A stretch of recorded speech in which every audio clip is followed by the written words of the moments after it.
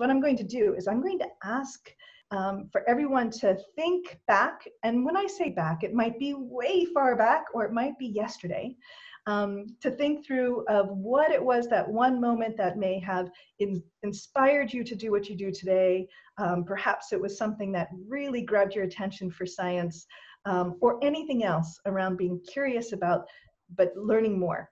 So I'm going to dive into, and I'm just going to start grabbing people out of order, because then that kind of, we're like, okay, let's see who comes next. And I'm going to say Sima. So Sima, could you share with us your story?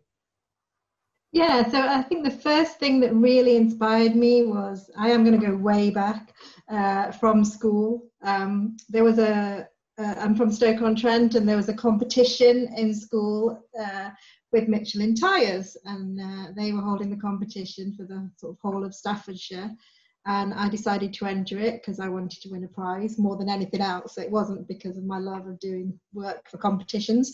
And it was a maths competition, and it was all about how it connected to nature. So because it was related to tyres, there was a lot about speed and vehicles and linking all those things together, and how you calculate the speed and friction. And for me, that was really interesting as I was putting that together. And then there was a linkage to nature as well, and flowers, and how all of those numbers are related to pi. And I just found that very interesting, and it just made me really grab my attention for maths as a subject that's basically involved in everything you do. You can't have anything without it. And so I just found that really fascinating. And then after that, really at university, I did maths, and my love of it carried on, but particularly in the robotics area, which is obviously getting bigger now. But at university, it was still a fairly new field.